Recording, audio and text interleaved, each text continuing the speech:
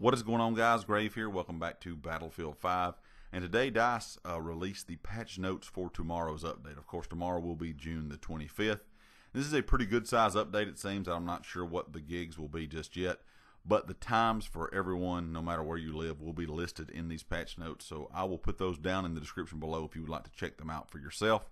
I'm going to go over the high points. I'm not going to bore you with 10 minutes of just every single detail with this update.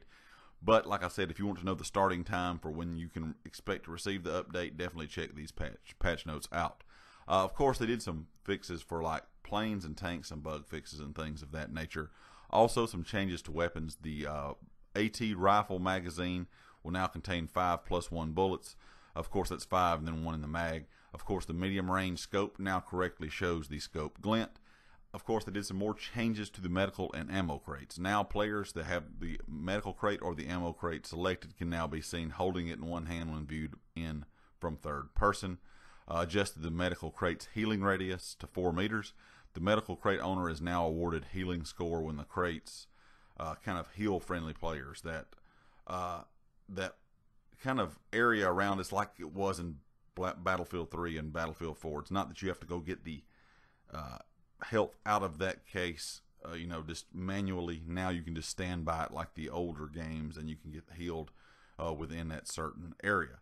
The same will be for ammo crates. So if you run support, same thing. You throw the ammo crate down, players can stand around it within a 4-meter radius and get that ammo from it, and you will also get the score. They also can hit square on your character if they're running behind you. They can just hit square. Of course, this was added a couple weeks back, but they still haven't done some tweaking to this. But they can hit square and just get ammo or health from you automatically without you having to place anything down. Of course, they did some changes to AP mines. A lot of people say these were annoying, so they have changed the explosion delay. Activation radius has been increased by 20%. Blast radius size has been increased to 7 meters from 6. Max damage and blast radius has been increased to 1.5 meters from the meter to align with activation delay. The explosion blast now occurs within an upward facing half sphere.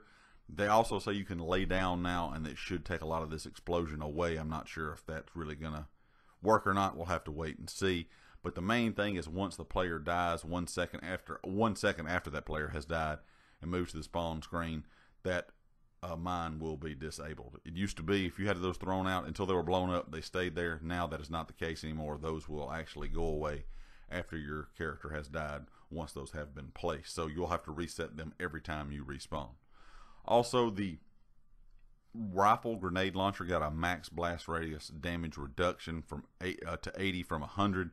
The blast radius increased to 5 meters from 4. And some other little small things like that with the AT grenade pistol and the PIAT launcher. Some of the other big things that they did do was the MG34 now applies skins properly to the magazine, improved hitbox on incendiary grenades, fixed the missing reload animation for some of the weapons, fixed an issue where the firing of the flare gun would be delayed after reload. Players no longer are able to enter a bleed out stage when getting killed outside of the combat area. There's just some like simple soldier fixes. Most of the stuff in this, guys, is a lot of bug fixes, it seems. Improved the behavior of exiting the gunner seat of a tank. Fixed issues where the detection of explosions and incendiary damage on soldiers would be larger than the size of the soldier in multiple stances. Did a lot of fixes with the maps and the modes. Fixed an issue which caused the near end of round music to play during the entire round. Like I said, guys, it's a lot of bug fixes. There's a lot of things in here that have been going on for a while that luckily they are finally getting to, but sometimes I kind of wonder why it took them so long to get to it. Also, they did some mode and map changes that after looking at Team Deathmatch, they made the decision to change layouts of a few maps. Of course, they made some changes to Aerodome, Devastation. Did some changes with the front line. They said for this patch, they also looked at front lines is one of the more tactical medium scale modes, bringing very interesting dynamic rounds as teams shift between attacking and defending. Many of you voiced concerns and feedback about the mode. You know who you are.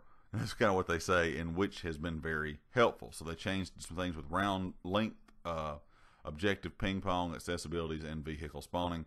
They also, the round length, I kind of wish they would have done for some things like maybe about Conquest. Sometimes I feel like the round length in Conquest is a bit too long, but they have not changed that yet.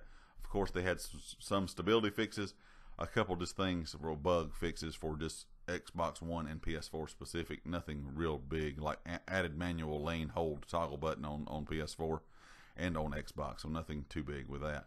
Well, like I said, guys, most of this is stability improvements, UI improvement, HUD option changes. It was not a lot of things that I was hoping it would be, but a lot of this stuff has been ongoing issues for a while. So hopefully that gave you some info about it. Like I said, if you want to check it all out, look down in the description below and you can check out those patch notes. And of course, if you liked it, hit the like. If you haven't subscribed yet, please do so. I'll catch you next time. Peace.